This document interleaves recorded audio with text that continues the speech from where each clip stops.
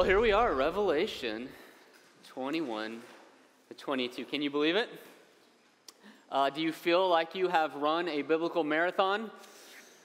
Like, do we need to get some stickers printed out for our cars, right? 50.0, we have made it through. 50 weeks ago, we started this book in Genesis 1, and we have seen across centuries and centuries and dozens of different authors, it is not a disconnected story. It is one grand, interconnected, unified, beginning to end story. And now we find ourselves on the final page.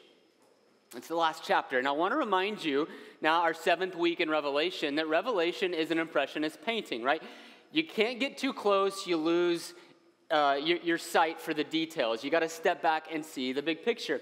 And I think the last several weeks, it's been a challenge of knowing how to apply the things that we've been talking about. That middle chunk of Revelation, it's thick, it's weighty, it's kind of heady, and I think a lot of times we're just trying to figure out how to make sense of it, let alone how to apply it. So I don't know if any of you are coming in this morning going, I really don't know what to do with Revelation the last several weeks. How in the world do we apply it? What am I supposed to do? Anybody asking that question? Okay, you all have figured out the book of Revelation. Awesome, great. I'll just go ahead and... No, like, it's hard, okay? It's hard. What do I do? What's the takeaway? And I want to just kind of zoom us out for a little bit and go, hey, here's what Revelation is saying as John's been pulling back the curtain to show us the reality going on all around us. It's this: we are in a spiritual war. This side of heaven, as we are awaiting Jesus' return, we're getting assaulted, you guys, every day by Satan and his three primary schemes. Number 1, it is persecution. Number 2, deception. Number 3, seduction. And we've seen those kind of characterized in the beast, right? And the false prophet, and then the harlot. These are the three things Satan's scheming. He's slamming at you day in, day out. The things at the beginning of the book, the churches that the letters were written to, they were all facing these, and we now today are doing the same. Probably less so on persecution, right? I don't think any of us are worried this morning about getting carted off to prison for opening the Bible, but there are still things, and I see them ever increasing, how the enemy is using intimidation and fear and physical even attacks, dreams on the people of God, even in our culture. But probably more so what you're getting slammed with are those last two, right? Deception.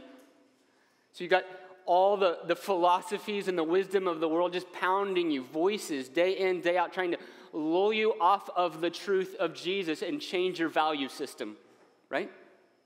And then seduction, oh my goodness, yes.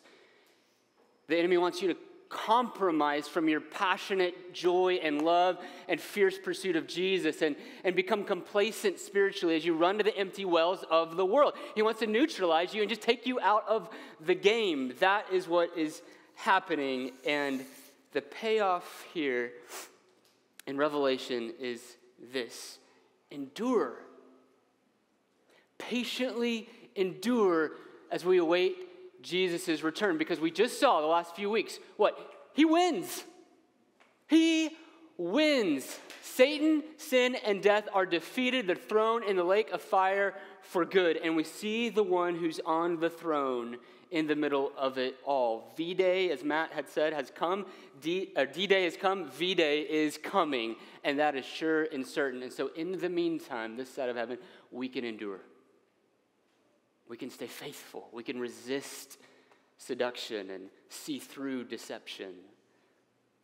That is the message of Revelation thus far. Now, there's one more vision today, and it's a very potent ammunition in our fight to see Jesus. So if this is not our home, I think the question we have to ask as the Bible ends then is, what is our home? What is the end, right? Endings matter. I mean, you can have an incredible story, and the ending falls flat, and it leaves you let down, right?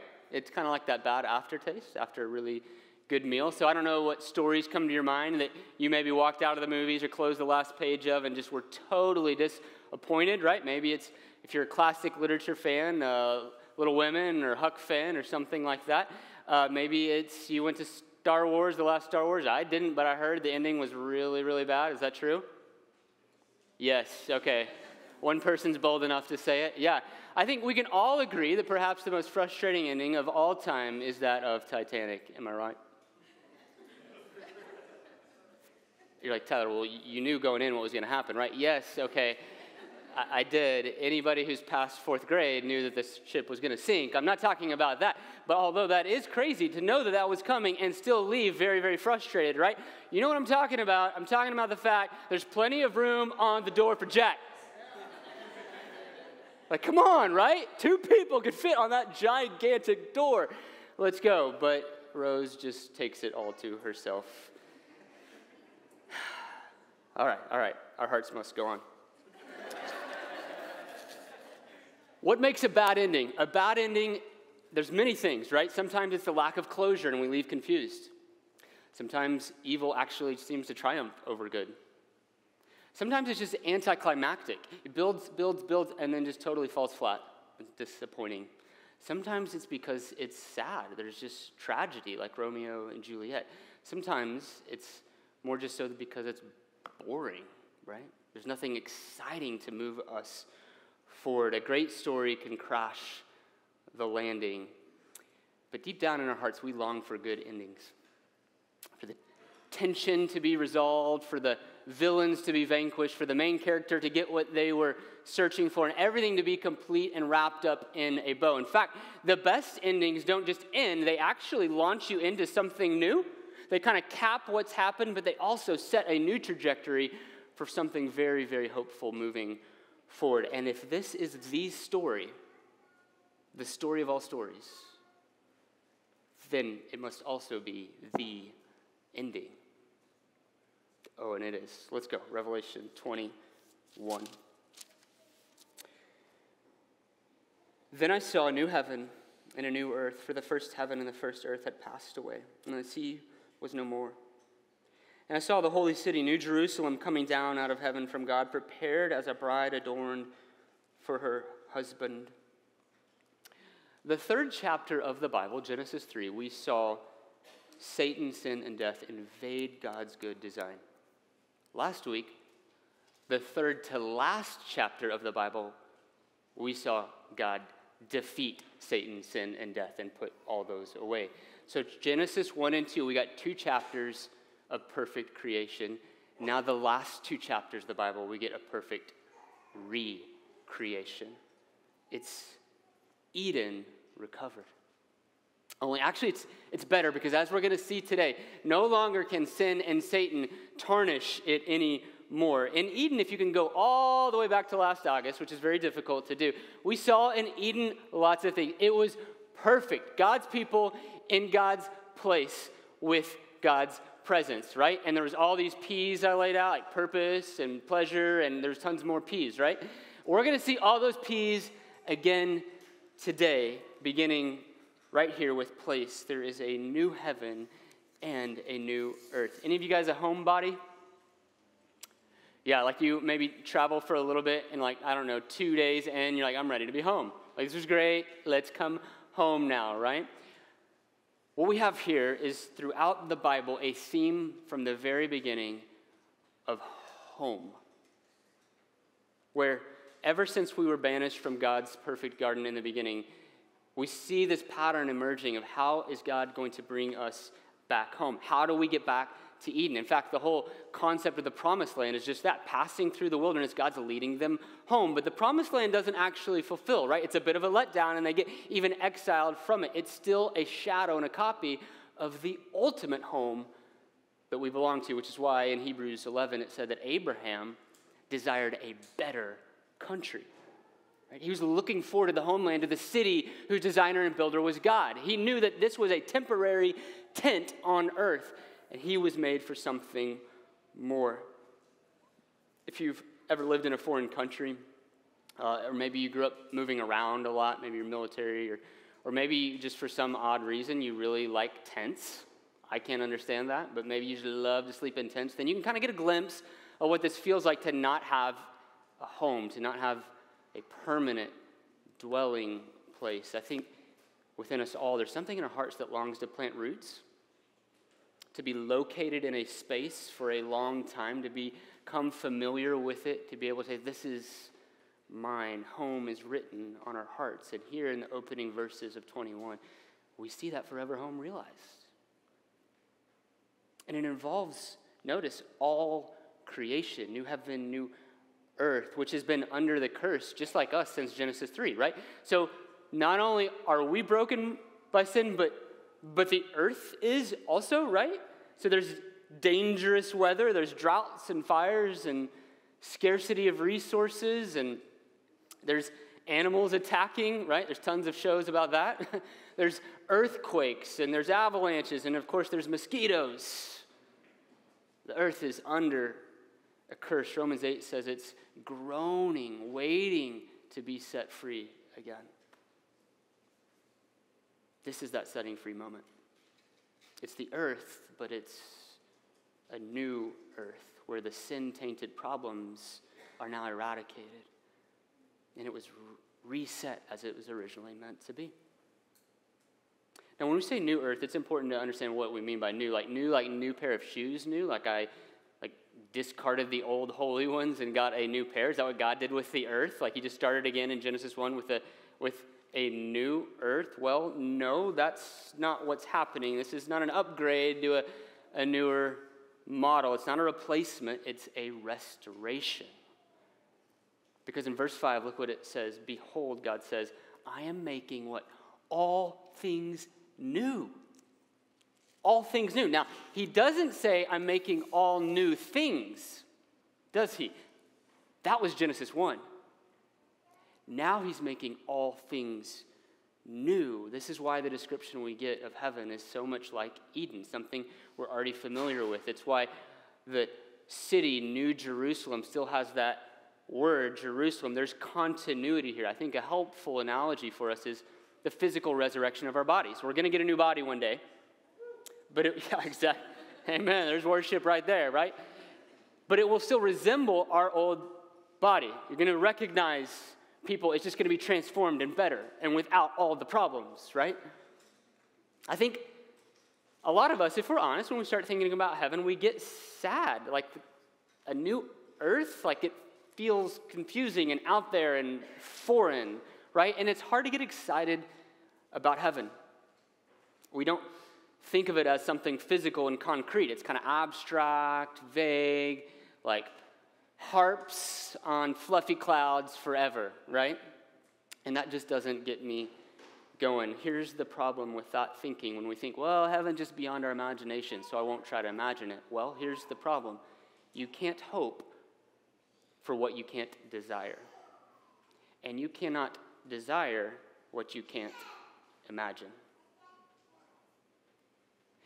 If heaven remains abstract and out there to you, then it will not ignite your hope. That's why many of us can't get excited. We don't see it, we don't picture it, we don't taste it, we don't smell it, and you can't really look forward to it. And so it's very easy then to get seduced back to setting up our earthly tent as home. But heaven, it's not a foreign planet. It's not an Angelsoft commercial on the clouds forever. It's everything that you and I ever longed for. The Bible describes it with physical, real, spatial terms. It's a city within a country. There's walls and streets and rivers and trees and mountains and seasons and light and travel and recreation and productivity. And there's rest. There's food. There's aesthetic beauty, music, and refreshing community. There is endless pleasure in heaven. This isn't a decimation of earth. It's a renewal of it. It's not termination. It's continuation, y'all. And so I want you in your mind to go to your favorite vacation place ever. And I want you to combine what you feel there with the kind of riveting beauty and maybe the exotic colors and the excitement of adventure and just the refreshingness of that, and combine that with everything that you love about home, how cozy and comfortable it is, the 40-mile-per-hour winds, like all those kind of things. Okay, sorry, forget that, get that out of your mind. The things that make you feel like home is home, that it's yours, it's a haven. Combine those, and that is heaven. I'm going to turn to C.S. Lewis. He really helps us out here.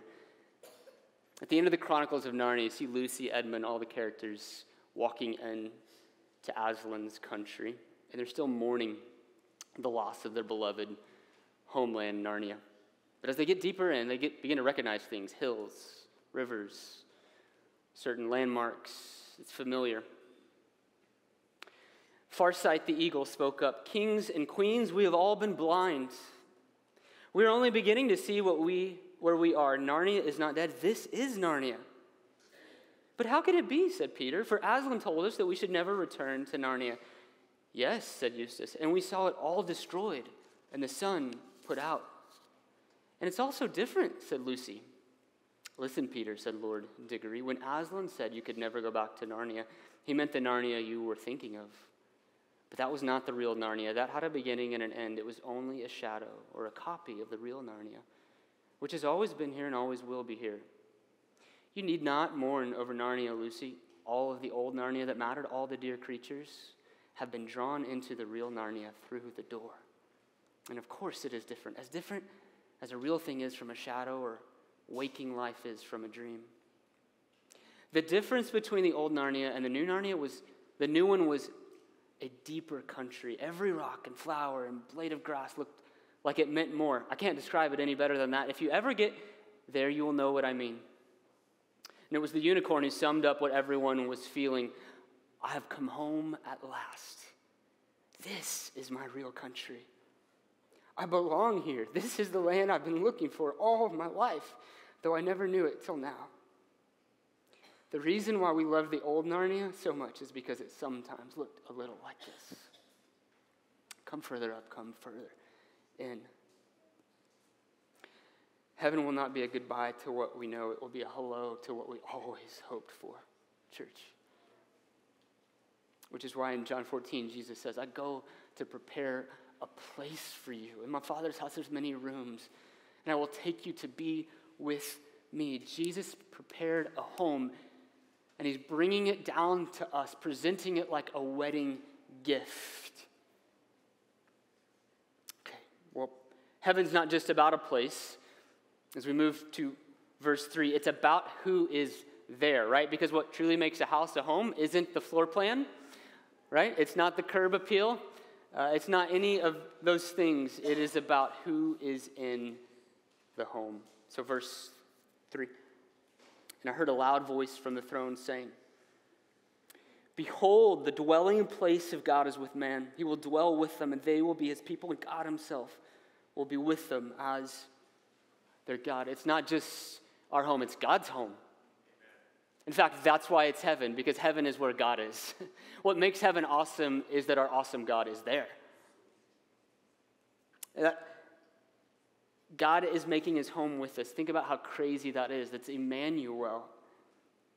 But it's not temporary as it was when Jesus dwelled on earth with us. Now it is permanent. It is forever. That's the question we've been asking since Genesis 3, right? How do we get back to Eden? And when we're asking that, what we're actually saying is, how do we get back to God? How do we get back to him? He has broke open the Holy of Holies through the blood of Jesus, and he is ushering us in.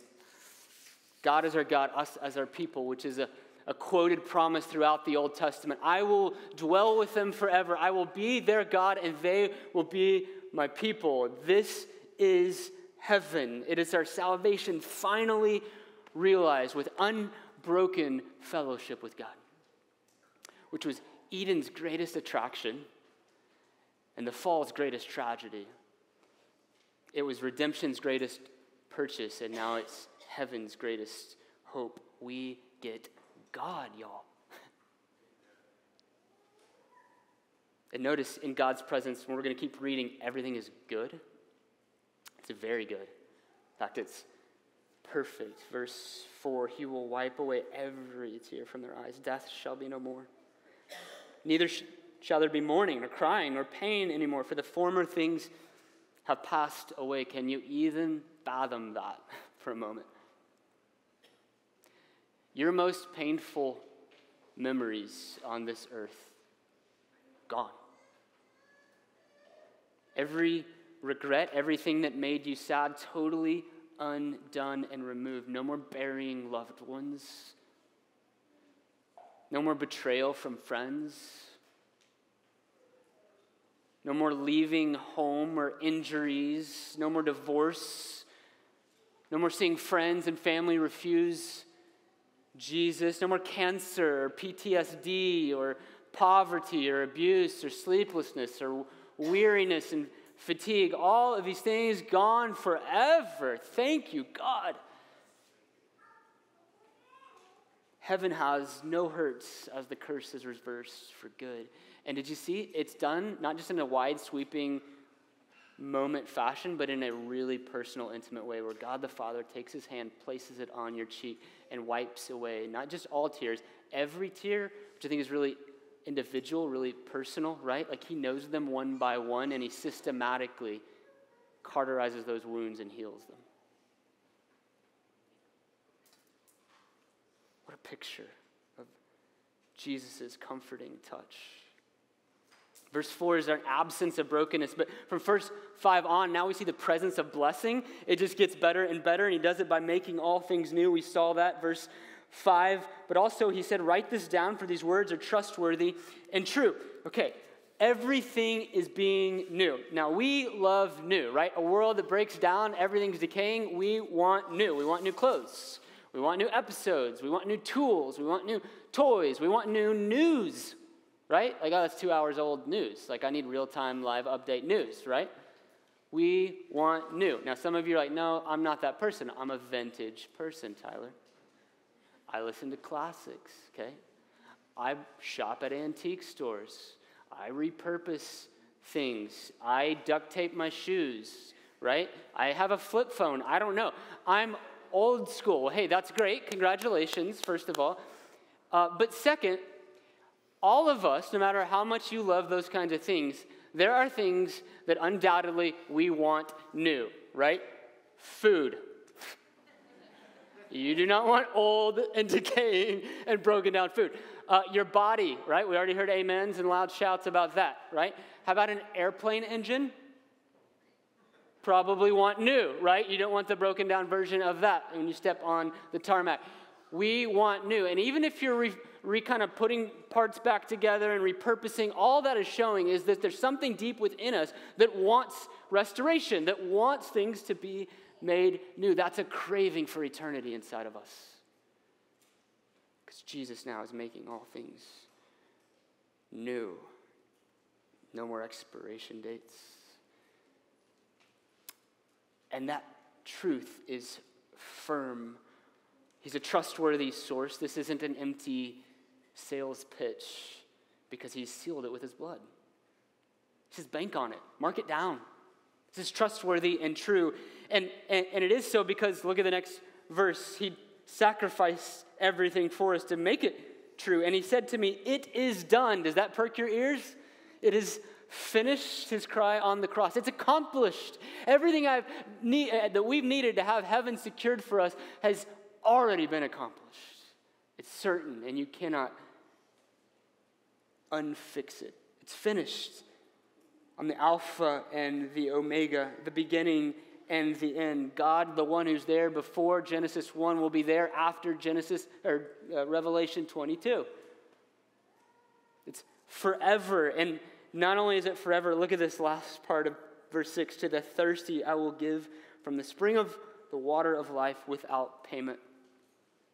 The satisfying picture of life with God in heaven, it costs you nothing. In fact, you can't earn it.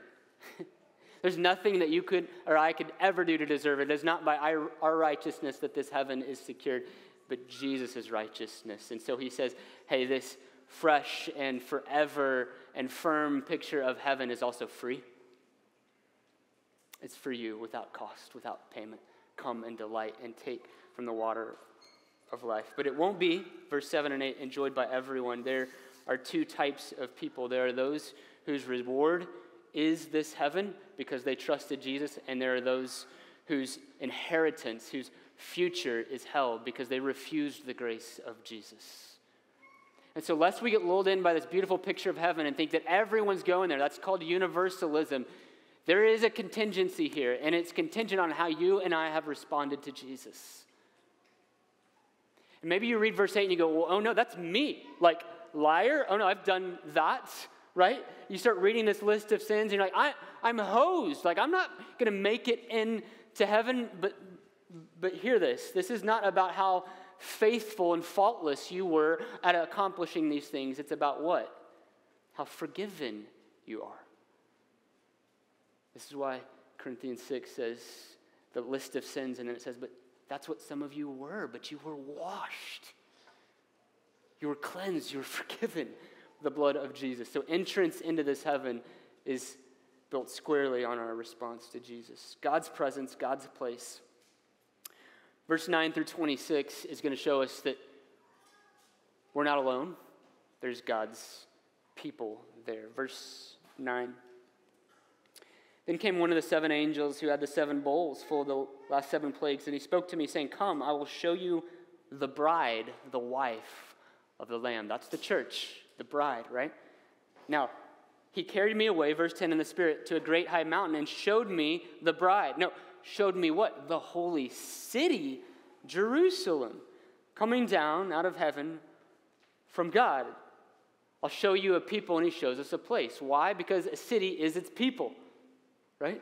It's not just buildings, it's the citizens of the people. This is not an uninhabited city in heaven. Heaven is not just a place, it is a people marked by the glory of God. And if you keep reading the next 10 verses, talk about what this city is arrayed in, all the jewels, the beautiful building materials, pure gold, all the rare things, clear crystal. And what it's showing here is that you and I, as God's people saved by Jesus, are first prized. We are valuable and we're precious to God, which is hard for some of you to think about, right? You're like, I'm so screwed up. Like, God's going to be disappointed when I step into heaven. If heaven's perfect, I'm going to mess it up. But that's not at all the picture of our God. He's already talking about you as his bride. Bride, the picture of last week, the chapter 20, is a wedding feast, okay? You guys know the moment the bride steps in, like what happens? Everyone snaps their head around, right? All attention fixed on her. Now, I do weddings, and so I get a chance to see there's a couple of people who don't snap their head around, and what? They look at the groom. They want to see his eyes as he beholds his white-dressed wife for the first time. And what's happening in that man? Oh my goodness. Like the most hardened dude is like bawling up tears, right? As emotions just explode out of him. This is the moment he's been waiting for, that he's invested so much for. When you get to heaven, Jesus is going to rejoice that you're there. He cannot wait to spend eternity with you. You are prized and precious in his sight. You are also pure, though, the picture of this with these jewels. These are the jewels that were listed in Leviticus and Exodus that the priest would wear going into the Holy of Holies. And he's saying, hey, look, you're all now having access to my presence. I have made you holy. Y'all, our sanctification is complete in this moment. No more in process. This is heaven, all of God's people, and it's from all time. Did you notice the 12 gates, the Old Testament tribes of Israel, the 12 foundation, the New Testament apostles? He's saying there's not 2 cities. This is one unified, multi-ethnic people rallied around one thing, the blood of Jesus. When we get to heaven, heaven's not colorblind or cultureless, okay? Look at verse 26. They will bring into it the glory and the honor of the nations. Every tribe, every tongue, every nation. The diversity of God's global people right here in heaven, redeemed and submitted to the glory of God. It's not a uniformity, it is a unity with all of the beautiful variety of God's creation. This is God's people in God's place with God's presence. What a picture. There's a few more blessings that I want to highlight before we wrap it up. We see in the city an enormously thick wall, and it shows us that there's protection there. There's invulnerability, right? The gates will never be shut, meaning there's no threats. There's no darkness because God himself is the light. Total safety, y'all. There's not just protection, there's also purity. There's temple imagery. In verse 22, it says there's no temple in the city because what? God himself is the temple. You're there. Like in the Old Testament, you had to go into the temple to, quote, be with God. Now, we're already there. We're with God. There's no temple. He is here. We're standing on holy ground. Everywhere you walk is holy ground because he's there. And there's no sin, there's no stain. Look at verse 27. Nothing unclean will ever enter it, right? Heaven is totally pure. In chapter 22, we see another blessing. We see provision. Then the angel showed me the river of the water of life, bright as crystal, flowing from the throne of God and of the Lamb.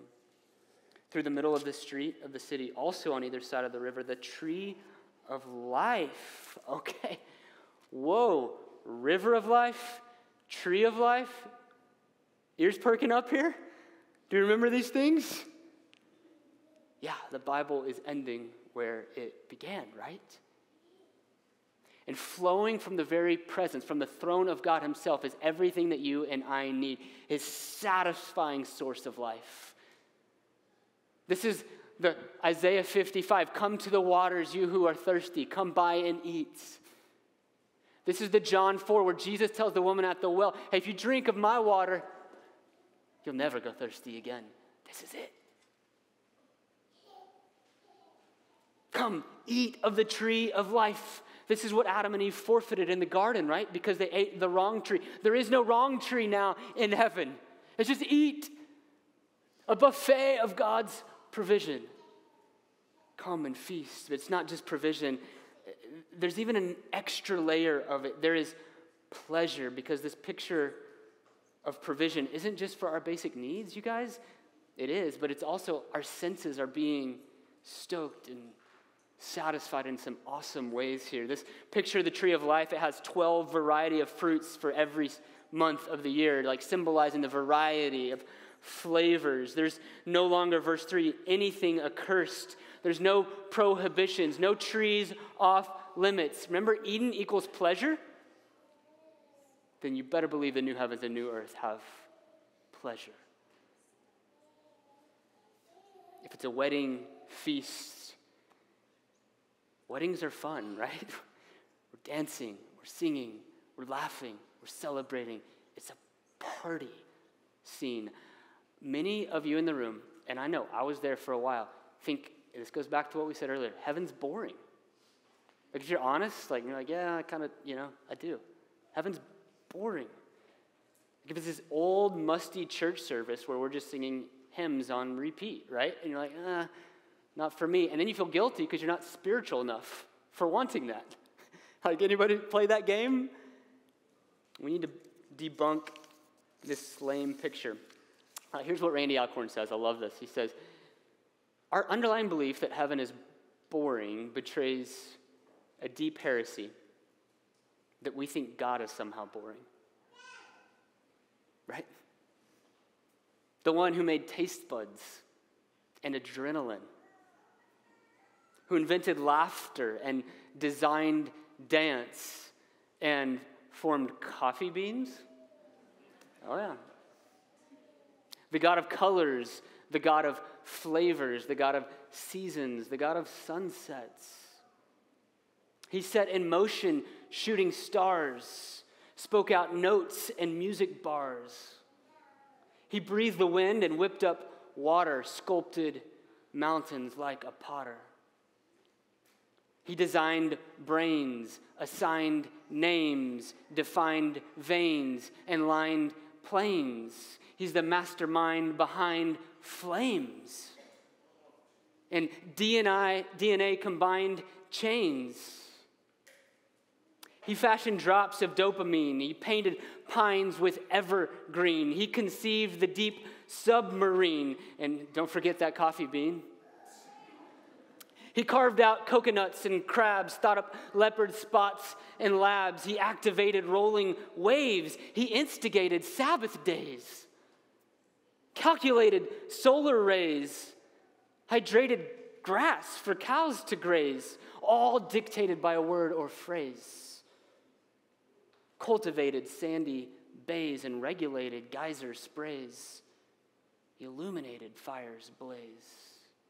He mandated holidays and celebrated runaways who were liberated from their haze. He's the shepherd of the sheep that strays. He's fascinated every gaze, captivated and amazed, for never boring are his ways. In all creation he displays that heaven's full of endless praise. Everything interesting, everything refreshing, everything stimulating and beautiful and enjoyably good about life comes from him.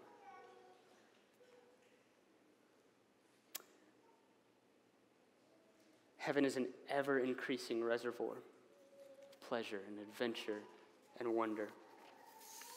There's two more components here. In verse 3, it says, in this tree of life there is healing for the nations. Now that's important. It's not just no more pain moving forward. It's actual healing of all past pain. The word in Greek is therapeia, therapy, therapeutic, a cure, a remedy. I think a helpful word in Hebrew is shalom, which is a word for peace, but it's really a deeper word than that. It's a word for wholeness. Everything is whole. It's not fragmented anymore. It's whole.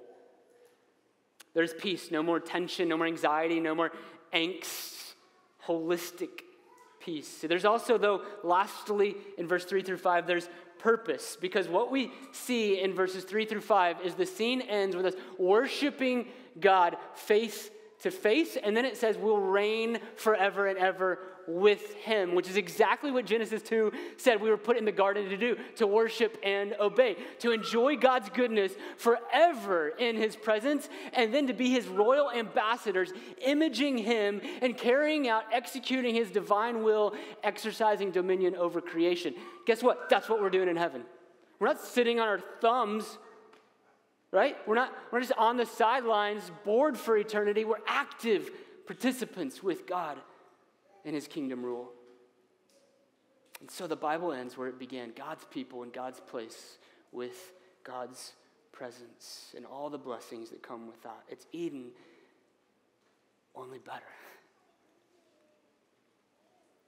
Just like that wedding day picture, a culmination of everything that's been there. The waiting is over, but also what? A launching into what is to come. A new life forward. That's what we see in Revelation 21 and 22. What do we do with this? Well, I think the final 15 verses are a bit of an epilogue. We're going to race through them. They're the parting words, and God in his wisdom and kindness is giving us direction on what to do with this picture of heaven. The first thing he tells us in verse 6, and he said to me, these words are trustworthy and true. Again, we see that, right? The first thing we need to do is trust these words. It's not fantasy. It's an apocalyptic prophecy book. So we tend to go, oh, okay, cool, yeah, well, it's out there. It's trustworthy. It's true. Jesus himself is speaking, and he does not speak wasted or wrong words. Take it to the bank. And by the way, later it says, don't add to these words. Don't take away from these words, right? Which is a tendency to do, again, in a prophetic book. Oh, I maybe have a new prophecy or an interesting hot take on this, and we begin to skew things. And he's going, all you need is right here. This is sufficient. Don't add any other books to this. Trust these words. Number 2, the worship God, not the messengers or even the message. Because in all the grandeur of heaven, John falls on his face. This is verse 8, and he begins to direct his worship wrongfully towards the angel that was right there showing him everything. And the angel goes, don't even get close to me with that. Worship the one on the throne. In this book, you and I can get fixated on angels or demons or beasts or John or elders around the throne or whatever, and we miss the lion and the lamb, Jesus. Remember chapter 1, week 1, a revelation of what? Jesus. These words are about him. Let's not miss the main character and the main point. This is about worshiping him. Number 3, keep these words. And behold, I'm coming soon, verse 7. Blessed is the one, this is a repeat from chapter 1, who keeps these words. How do you keep these words? So we said it at the beginning of the sermon, right? Endure patiently. Endure through persecution. Resist the world's seduction. See through the enemy's deception. Hold fast to Jesus as you remember, this is not your home. Home is coming. That's how you keep these words. Number 4, don't seal them up. Verse 10. These words are meant to be shared.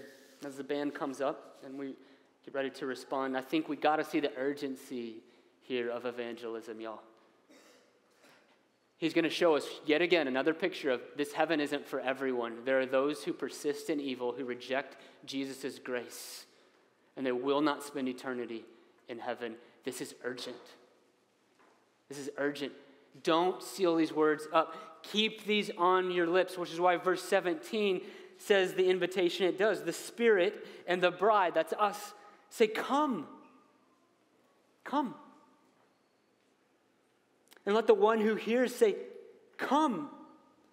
Let the one who is thirsty come. Let the one who desires to take the water of life without price come.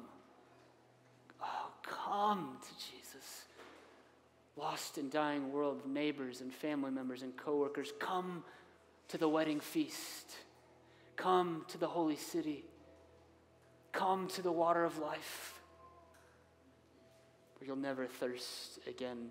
Maybe that's actually even you this morning. Maybe you've never trusted Jesus.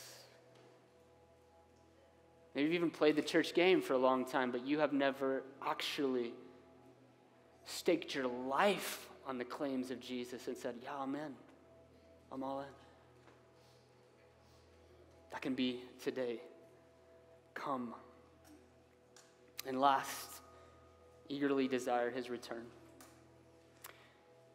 Verse 20, he who testifies to these things says, and here's the third time we hear it, surely I am coming soon.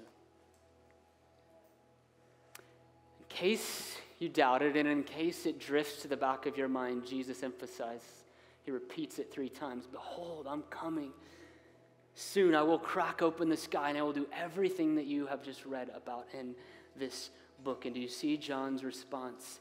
Amen. Come, Lord Jesus. That's our heart's cry to this as we see heaven come. Yes, Jesus, I'm tired of this tent. I'm ready to see you face to face. Would you please let your kingdom come? That's our prayer today. For our citizenship is in heaven, and from it we eagerly await our Savior. When you say, come, Lord Jesus, you are correcting your hope off of the false promises of the world, and you're centering it on where it ought to be. Behold, I'm coming soon. Because the world around us, church, hear this, it thinks we're absurd and foolish for thinking that a man 2,000 years ago reigns in heaven and is returning again to judge the world and restore his saved people back to himself in a forever home. I think that's crazy. But don't lose sight of these truths. Fix your gaze on the one who's coming soon. Behold him. I'm going to end just sharing a story of a young woman in 1952 named Florence Chadwick.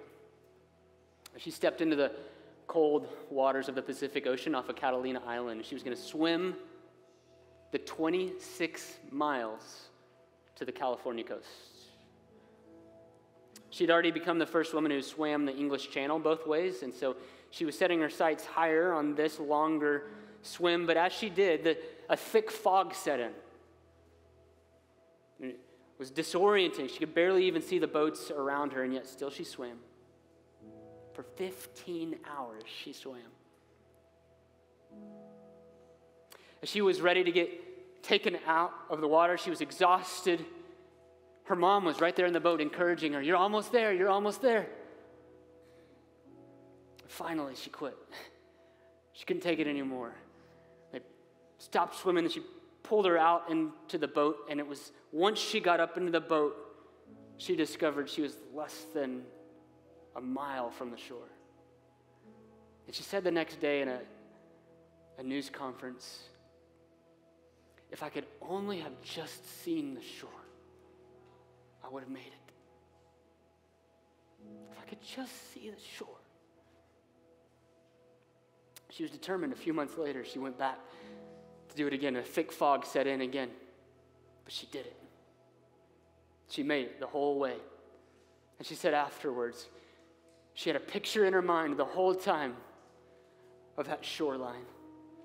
She never let it out of her sights. Church, let's see the shore as we await his return. Let's pray.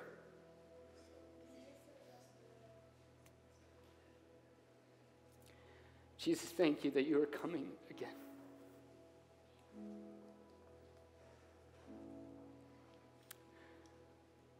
Help us when our hearts don't anticipate or long for your return, when we don't see the beauty of a heavenly home of life forever with you. Help us, God. Keep us from setting up shop in this tent. Help us from being lulled to compromise and complacency with the world right now. Help us see through that deception and to see the beauty of this vision today, of life forever with you. Help us see the shore. Would you etch this picture into our mind? Would you burn it onto our souls, Lord, that we would be heavenly minded and run the rest of our days with patient endurance and purpose. In Jesus' name, amen.